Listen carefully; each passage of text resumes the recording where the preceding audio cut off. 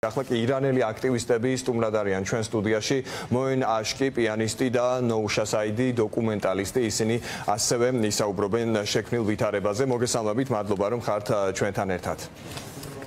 Thank you for inviting me. მადლობთ რომ მომიწვიეთ.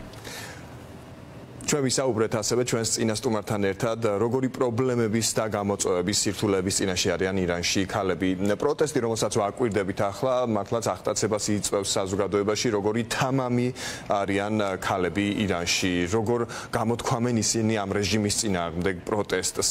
ეს ფორმები, რაც ჩანს ახლა, ძალიან თამამია ირანისთვის.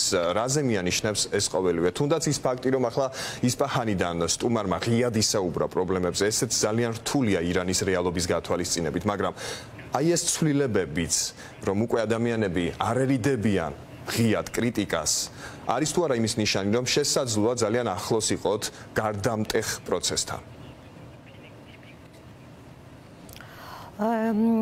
Okay, actually I want to start from our story. We as Iranian people, ისტორიის მოყოლით დავიწყო. ჩვენ ირანელები რევოლუციამდე 1979 წლის რევოლუციამდე ცნობილები ვიყავით როგორც ძალიან კარგი კულტურის მქონე ხალხი. Benefiting from very good society. ადამიანები, რომლებსაც ჰქონდათ ძალიან კარგი საზოგადოება, მოწესრიგებული საზოგადოება. და ამ წლების განმავლობაში ბევრი რამ შეიცვალა. მაგრამ ჩემი აზრით ეს ცვლილებები მხოლოდ შიგნით არ ხდება. Means we are going back to what we were. რაც მას ნიშნავს, რომ ჩვენ შეგვიძლია დავიბრუნოთ ის, რაც ვიყავით ოდესღაც. ეს არ შეცვლა ჩვენში. ამიტომ ირანელები, განსაკუთრებით ქალებს გულისხმოვან შემთხვევაში, დღეს იწყებენ მოძრაობას, როგორც ხედავთ, რომელიც I mean the whole the world თელ მსოფლიოს უჩვენებს that will show them that we are it's enough for us to be arrested, to be in a very bad condition. It's good. მიუხედავად რომ უკვე გვეყოფათ სულ სიტუაციაში ყოფნა და აუცილებელია დავიბრუნოთ მშვიდობიანი პერიოდი, ასე ვთქვათ. ეს არის ჩვენი მოძრაობის დასაწყისი, საწყისი ეტაპი. We as Iranian people are now afraid and we think that და ხედავთ ასევე რომ ირანელებს დღესდღეობით არ გვეშინია, აღარ გვეშინია, ასე ვთქვათ, საკუთარი აზრის გამოხატვის და გვაქვს იმედი რომ მივახციოთ უკეთეს მომავალს. ჩვენ ნახეთ რამ გამოიწვია ამ საპროტესტო ალღის გაღვივება, მაგრამ ეს არ არის მხოლოდ ქალების პროტესტი. აი ჩვენს შემდეგ სტუმართან გვექნება ასეთი კითხვა.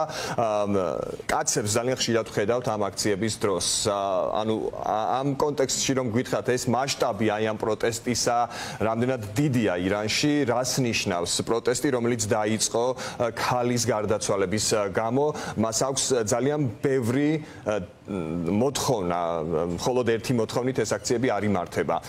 დაახლოებით წარმოდგენა რომ შევუქმნათ მაყურებელს, რასთან გვაქვს საქმე?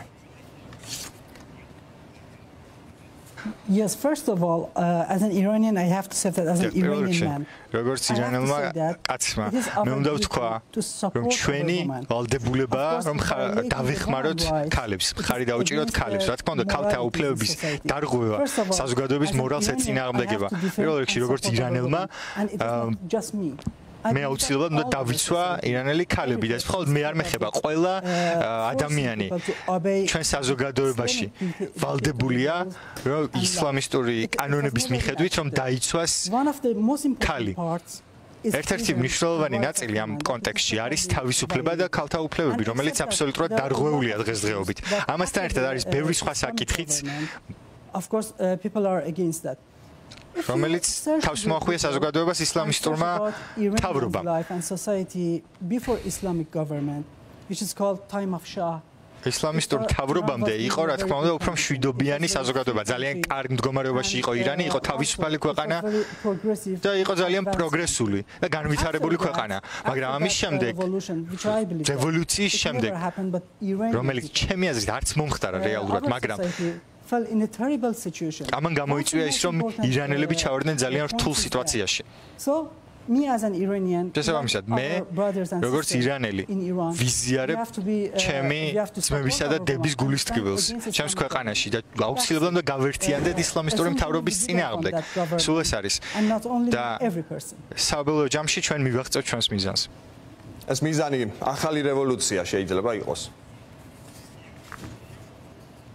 Well, the people efforted a lot during these 4 decades. ამ 4-10 წლების განმავლობაში რეალურად ძალიან ბევრი დიდი მცდელობა იყო მიმართული ხალხისა, რომ შეეცვალათ ეს მთავრობა, მაგრამ არასოდეს იყვნენ წარმატებულნი. ამიტომ ეს ძალისხმევა გაგრძელდება, სანამ ეს საბოლოოდ მოხდება. შეგვიძლია ამას ვუწოდოთ რევოლუციაც, კი ბატონო.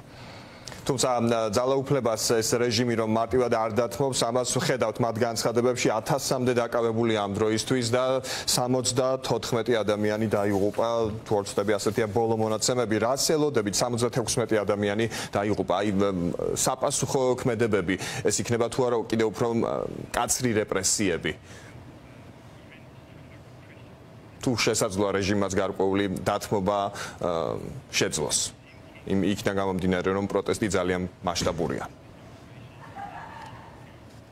It depends. It is up to გამოკიდებულია რეალურად ეს სხვადასხვა ფაქტორზე ორ მნიშვნელოვან ასპექტზე. პირველი ადამიანების ძალისხმევა and the other point is არის ძალიან მნიშვნელოვანი ფაქტორი და მეორე ასპექტი არის საგარეო ფაქტორი, ანუ უცხოური ქვეყნების მთავრობებმა არ უნდა დაუჭირონ მხარი ირანულ მთავრობას.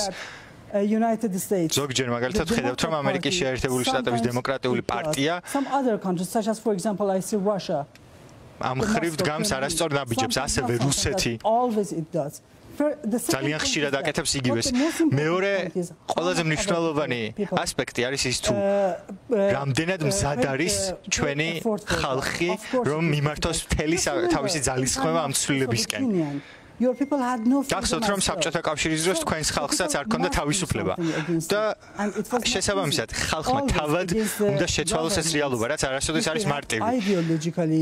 განსაკუთრებით როცა საქმე გვაქვს ისეთ მთავრობასთან, რომელიც იდეოლოგიის ფარგლებშია მოქცეული და რომელიც აგრესიულია, ყოველთვის რთულია ასეთი ცვლილების მიღწევა. ჩვენს მეორე სტუმარსაც ვკითხავთ, რას დაუპირისპირებს ეს რეჟიმი ქალების ძალას და როგორია მისი მოლოდინი.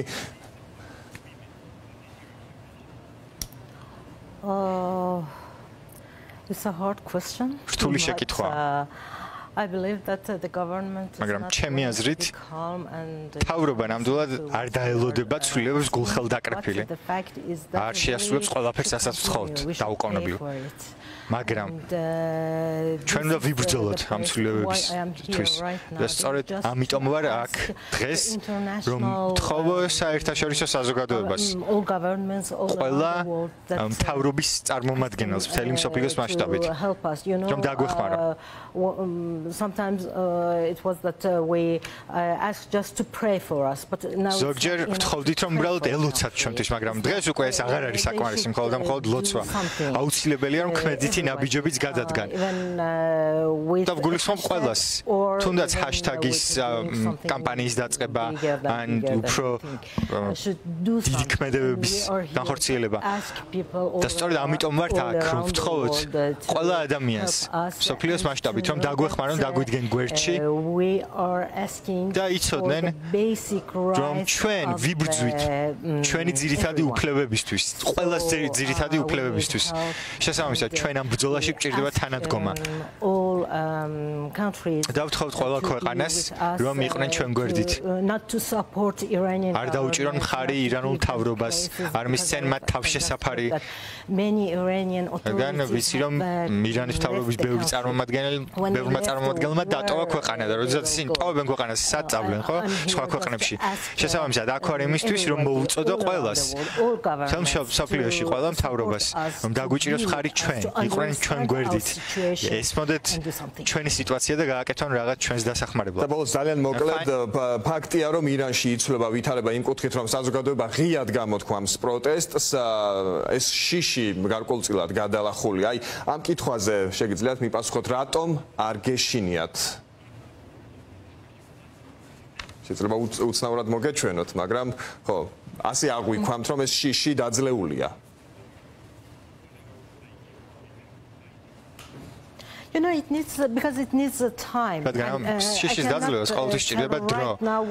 ვერ ვიტყვი ზუსტად ახლა თქვათ ამ მომენტში თუ რა მოხდება, მაგრამ მე მგონი ძალიან კარგ სიტუაციაში ვართ ამ მხრივ. რაც რამაც შეიძლება გამოიწვიოს ცვლილება, მაგრამ ამას აუცილებლად დასჭირდება დრო და მოთმინება. ძალიან დიდი მადლობა. ჩვენ სტუმრებთან ერთად ვაფასებდით არსებულ ვითარებას თუ რა ხდება ამ დროისთვის ირანში. ბუნებრივია, ფორმულა აკვირდება პროცესებს. ჩვენს მაყურებელს მუდმივად ვაწვდით ინფორმაციას თუ რა ხდება, როგორ მიმდინარეობს დემონსტრაციები, რომელიც კვლავ გაგრძელდება, როგორც არის ცნობილი. მშვიდობას გისურვებთ და ელემენტარული ადამიანის უფლებების, ფუნდამენტური უფლებების დაცვას თქვენს ქვეყანაში და გისურვებთ, რომ თქვენ შეძლოთ თქვენ სამშობლოში დაბრუნება და იქ თავისუფალ გარემოში ცხოვრება. ვიცით, რომ შექმნილი ვითარების გამო იმყოფებით ახლა ჩვენს ქვეყანაში.